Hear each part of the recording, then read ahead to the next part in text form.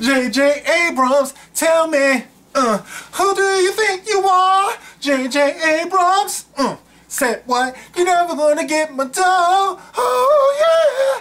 What's up, guys? This is the Gospel According to Mark with a C. He is I, and I am he. Just taking some time to tell you what's on my motherfucking mind. And guys, you know, a couple of days ago, I saw this article, and it got my mind kind of like twirling around, right? Because I never saw anything like this, so I figured I would take it to the people, and I would ask you guys, listen, I got a question. Serious cancer. And that question is, with the release of new comic books, since when do they have trailers?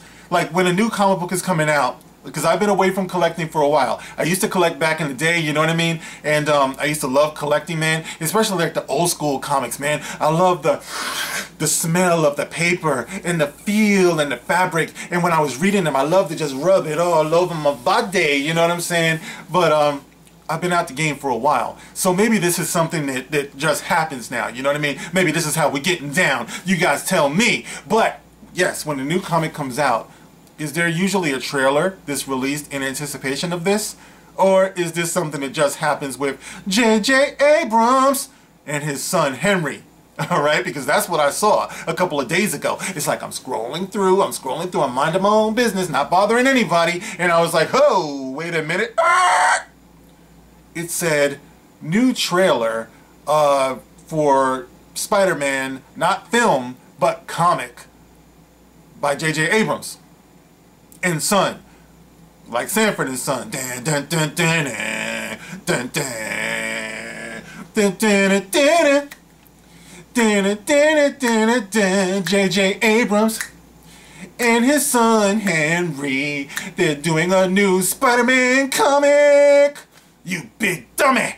Yes, and this was on, let me see if I can bring it up real quick, guys. Where is it? Oh, there it is. Okay. This was on the Mary Sue, Mary Sue, Mary Sue, Mary Sue, my Mary Sue. Alright, and marysue.com. Of course, I'm going to leave the link in the description box so you can take your fly ass over there if you want to read it. Alright, I'm going to read it here though. And it says here, the trailer for J.J. Abrams' Spider-Man comic book is here! And you don't deserve it. Okay, it says Rachel, alright, this is by Rachel Leichman. Okay, so it says here, J.J. Abrams is taking on the world of Spider-Man with his son in tow, teaming up with Henry Abrams, my God, there's another one of them, and Sarah Pichelli. The comic book is apparently focused on the struggle of Peter Parker's life behind the mask. We're going behind the mask, like VH1's Behind the Music. We're going behind the mask. It seems as if the new Abrams X2 series is taking a turn and giving Peter Parker a bit more of the spotlight rather than Spider-Man himself. What, is this fucking new? Is this some shit that we never saw before? Spider-Man and Peter Parker have always been like kind of equally represented on the page, but shh, don't tell this to these people. These SJWs are like, they're like Christopher Columbus, you know what I mean? They go into the so-called new world that was there already, and they plant their flag and say, I claim this for me, even though the Indians are like, what the fuck this motherfucker talking about? You know what I mean? But okay, we go on. Sitting side by side while images from their new book appear, J.J. Abrams and Henry Abrams shared the new trailer for Spider-Man #1. How you gonna call it Spider-Man #1? Todd McFarlane did Spider-Man #1 way back. Guys, where are my hardcore collectors at? How many people out there have the gold metallic cover of Spider-Man #1? How many people have the silver one? How many people have the black one? How many people have the regular one? How many people have the red one? There was a lot of them, you know what I mean? And I didn't have all of them, but I did have most of them. Oh yes, a brother did, you know what I mean? But anyway, that was Spider-Man #1. So once again, J.J. Abrams and his son, Junior, come out and they're gonna just name it Spider-Man #1 as if Spider-Man #1 was never there before, but okay. Moving on.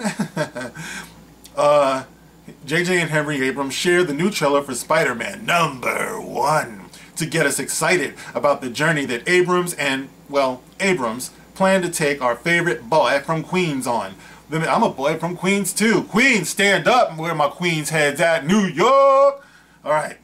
The miniseries will be illustrated by Sarah Pichelli.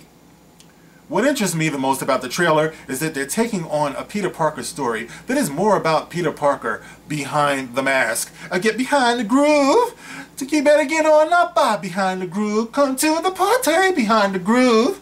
Open up and let the music in, to get behind the groove, you better get on up behind the groove. Shake your body behind the groove.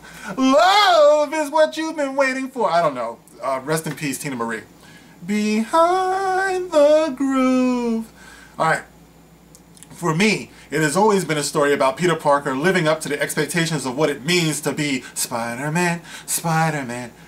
A trait then incorporated into Miles Morales, Gwen Stacy, and everyone else who took it on. They were often overwhelmed by what it meant to be Spider-Man, with that great responsibility often coming before their own well-being. So I have to agree with the point that Henry Abrams makes, where he says that it's going to be an interesting dynamic to explore. We saw a bit of it in Spider-Man Far From Home, with Peter Parker wanting to be selfish and just be the high school kid that he should be, but still, the mask came first, and he always did the right thing. The mask came first. They're acting like this dude is just like obsessed with the mask. He's just like walking across the bedroom and he just sees the mask and he's like, must put on the mask. That shit be calling me, man.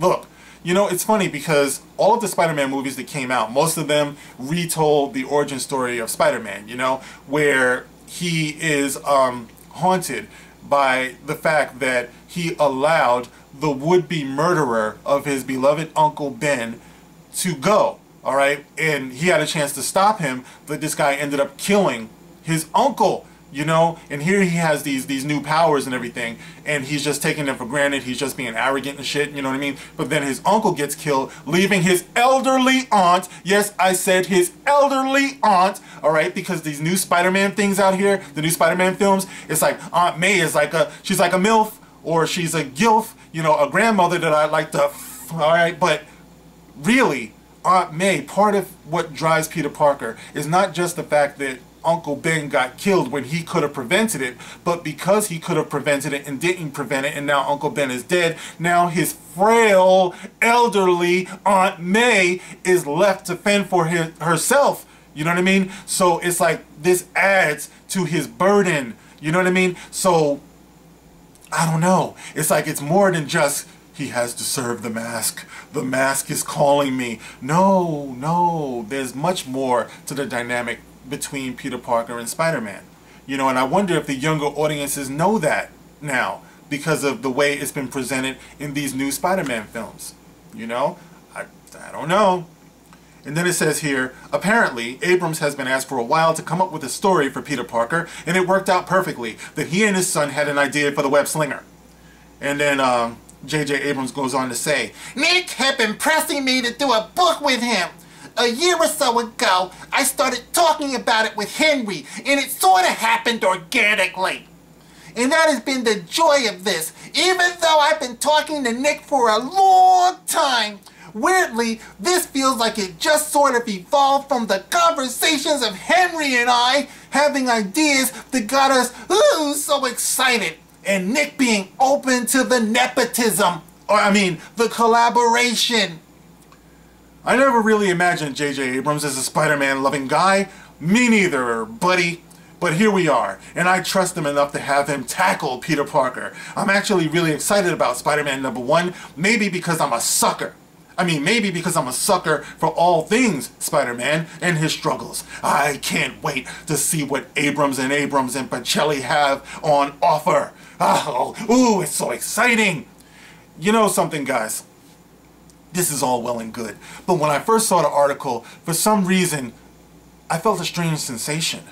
You know, it started like deep down inside, and then it started to rise up in me, and I started to see red, and I started breathing heavy, you know what I mean? And I couldn't quite figure out why I was starting to get so fucking pissed off about this.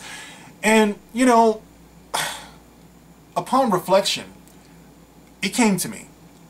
This idea of a Hollywood bigwig, all right, or someone who's trying to be a Hollywood bigwig, like just tackling an established legend, you know, a modern day myth, you know, hoping to put their own personal stamp on it and their own personal claim on it. You know, it occurred to me, isn't this what kind of like what J.J. Abrams did with Star Trek and Star Wars, you know, and Rian Johnson, you know, what he did with Star Wars? I mean, the way I see it, these outsiders are coming into our house as geeks, all right? And they're using our characters and our legends and the things we love. They're using them as vanity projects. Yes, boom! You know what I mean? It just came to me, right? It's vanity projects, you know? Like I saw this article a couple of weeks ago where the guy who plays Bones in the Star Trek movie, what is it, Carl Urban or something? He was saying some shit like, I think that Quentin Tarantino should definitely get to do a Star Trek movie. And I'm like, definitely? Like, why? You know what I mean? Like, really? I like Quentin Tarantino, by the way. You know, love his movies and everything. To me, he's carved out his own little, you know, like little niche in Hollywood. You know a Tarantino movie when you see it, you know? But that's what he does, you know? So when I see these people, like, going away from what they do, like I like J.J. Abrams when he did Lost and all that stuff, all right? But when I see him getting into geek culture, you know, when I see Rian Johnson fucking saying that even though everybody fucking hates his fucking guts, that I'm gonna still do a Star Wars trilogy, you know, when I see Tarantino saying I want to take a stab at Star Trek, like what on your resume leads me as someone who's been reading and watching Star Trek my entire life, what on your resume leads me to believe that you would do justice by Star Trek? J.J. Abrams, what on your resume would lead me to believe that you could do justice by Spider-Man? And definitely fucking Henry Abrams, you don't have a resume. You know what I mean? It's like you got this job because daddy gave you this job. He was just changing your diapers a fucking, what, like a little while ago. You know, but now you're gonna inherit the earth. You know, you're just, I'm an Abrams. You will open up for me. You know what I mean? Like, dude, do you realize if you don't do a good job with this, what it's going to mean for you? You know what I'm saying? But, you know, there's something inside of all of us that says, let's be fair. Let's see what these people are going to do. You know what I mean? But at the same time, these things are nothing more than vanity projects. As a matter of fact, Disney's acquisition of Star Wars has been nothing but a vanity project because Kathleen Kennedy has been using all of this for her own political trumpet. You know what I mean? It's about feminism. And if you don't like my vision of it, then you must be chauvinist. You must be misogynist. You must be a racist. You know what I'm saying? And in the meantime, the story suffers. For example, let me give you guys the definition real quick and I'll wrap this shit up. All right? This is the definition of vanity project. I want to share this with you guys. Vanity projects or vanity productions are those creative works that are ostensibly showcases for someone's talent as an actor, director, writer, singer, and or composer, but fail, I said fail, miserably to achieve their goal. Let me read that again. Vanity projects or vanity productions are those creative works that are ostensibly showcases for someone's talents as an actor, director, writer, singer, and or composer, but fail miserably to achieve their goal. All right. That kind of fits the description of what I'm talking about here, because ever since J.J. Abrams and Rian Johnson and, you know, whoever you can name, you know, started using these properties, you know, for their own vanity, you know, for their own political gain and all that shit, the results have been mixed, to say the least. All right? Hardcore fans have almost unanimously been rejecting these things. All right? Because they're not concerned with the history of them, the integrity of them. They're acting like we're just going to take it from here. You know, wait till you see what we do with it. It's almost like, what's his name, Taika Waititi? You know, he said, you don't know what you like until I give it to you. You fucking moron. You know, this is what I'm talking about. And so we're going to have Thor, Love and Thunder. You know, I don't think so, bruh. You know, but this is what we're dealing with. And, you know, the article with J.J. Abrams and his son Henry, sure, I'm sure they're lovely people. You know, but not everybody deserves to be in our house. And that's what's going on these days. That's why the Phantom Menace makes the noise that it does. Even if you're someone who loves The Last Jedi, alright? And you're a fan, it's like sooner or later, this shit is going to catch up to you. Alright? Because these people are in where they don't belong. And that's the thing. If they belonged, then they would have more respect for the lore. They would have more respect for the legend, the myth, the story. But they're more concerned with redefining. You know, so that's how I feel about it, guys. Of course, you can get in the comment section and let me know, especially if you've picked up this book when it comes out, I think next month. It's like, let me know. Is it any good? You know, are you looking forward to it? You know, does the trailer get you more excited for it? Or is it kind of like a put off? You know what I mean? Are you seeing what I'm seeing here? If not, that's cool. You can, you know, express your opinion. It's welcome in the comment section. Of course, you can like, you can share, you can subscribe. And when you subscribe, of course, hit the notification bell. Make sure you're still subscribed. YouTube is all over the place, so I appreciate it. And of course, you can catch me on Twitter. I'm always there. All right, guys, that's it for now. This is The Gospel According to Mark with a C. I'll catch you on the next one. Rock on.